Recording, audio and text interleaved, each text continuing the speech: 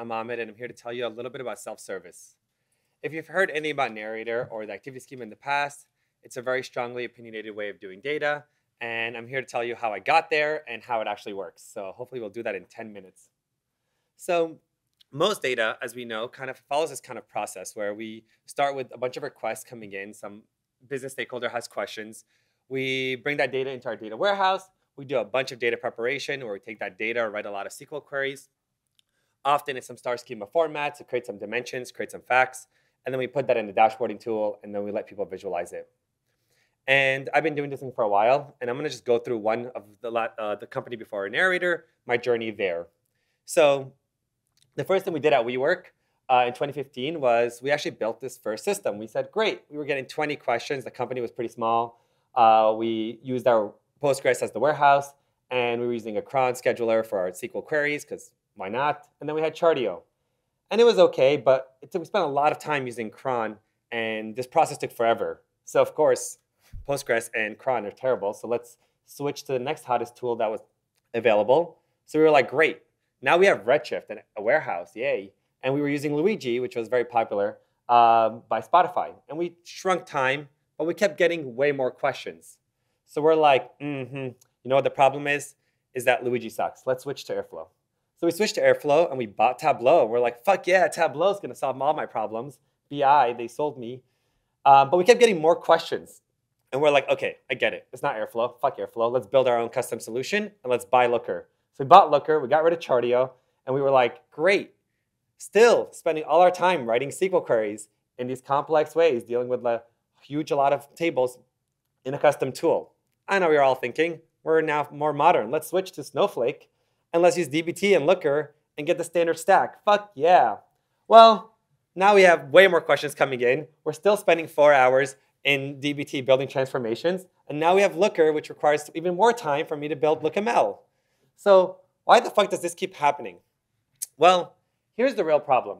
Every new question that you get from the business often requires changes to our transformation layer. And this is where all the SQL lies. This is why we have so many tools to help us understand what's going on with our data, because we have lineage and all these things, because we have so many queries that we need to maintain in our middle layer.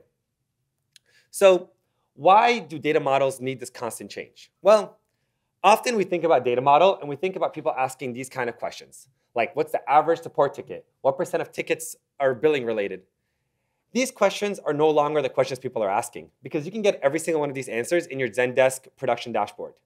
The questions people are actually asking look a little bit more like this. Are people still submitting tickets after they view the doc site? Okay.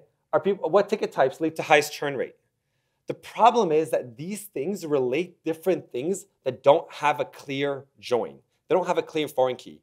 And star schema wasn't built for something like this. And these are the questions that people are asking. If you worked in data analysis, you've gotten hundreds and hundreds of questions about these kind of questions. So the real problem, here's the thing.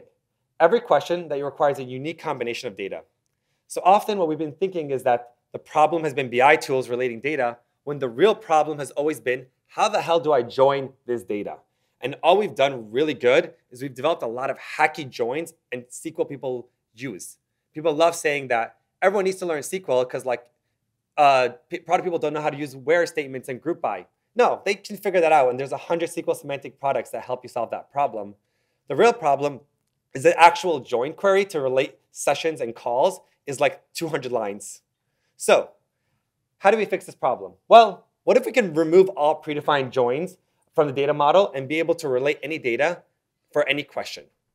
How the hell do we remove data? So we invented this thing called the Activity Schema. It's a single table approach to all of data analytics.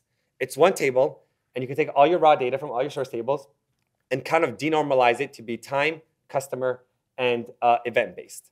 So you can write simple queries, and you can put everything you need to do on top of this one table. And we say customer, but we've seen people use companies, properties, scooters, dogs, all sorts of things as your customer.